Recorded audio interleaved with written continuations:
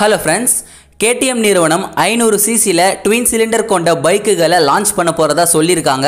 இந்த 500 சிசி பைக்குகளை பஜாஜ் நிறுவனத்தின் உதவியோடு இந்தியாலயும் லான்ச் பண்ண போறதா தெரிவிச்சிருக்காங்க. என்னதான் KTM நிறுவனத்துல சூப்பரான பைக்ஸ் இருந்தாலும் KTM நிறுவனம் top 3 sports bike brand in the world அப்படின்ற பெயருக்கு இன்னும் தடுமாறிட்டு தான் இருக்காங்க. ரீசெண்டா கூட பெனிலே நிறுவனம் 500 சிசில ட்வின் சிலிண்டர் என்ஜினோட லான்ச் பண்ணாங்க. அதை தொடர்ந்து KTM நிறுவனம் லான்ச் பண்ண போற இந்த பைக்குகள் பல பயன்பாட்டுக்கு நம்மளால பயன்படுத்த முடியும்னு சொல்றாங்க. பொதுவா பைக்குகளை பயன்பாட்டுக்கு ஏத்த மாதிரி 5 வகையா பிரிக்கலாம். Street bikes, sports bike, dual purpose bikes, cruiser type bikes மற்றும் டூரர் பைக்ஸ். பொதுவாகவே KTM நிறுவனத்தில் இருக்கிற பைக்குகள் முதல்ல சொன்ன 3 பயன்பாட்டுக்கு சூப்பரா இருக்கும். KTM நிறுவனத்தில் வரப்போற அந்த 500 சிசி பைக்குகள் டியூக் 490, RC 490 மற்றும் அட்வென்ச்சர் 490 போன்ற வகையான பைக்குகளா இருக்கும்னு தான் நானும் நினைக்கிறேன். இது கூடவே KTM நிறுவனம் இன்னொரு முடிவையும் எடுத்திருக்காங்க. அதாவது இதுக்கப்புறம் வரப்போற வருஷங்கள்ல சிங்கிள் சிலிண்டர் மற்றும் ட்வின் சிலிண்டர் மோட்டார் பைக்குகள் மேல கவனம் செலுத்த போறதா சொல்லியிருக்காங்க.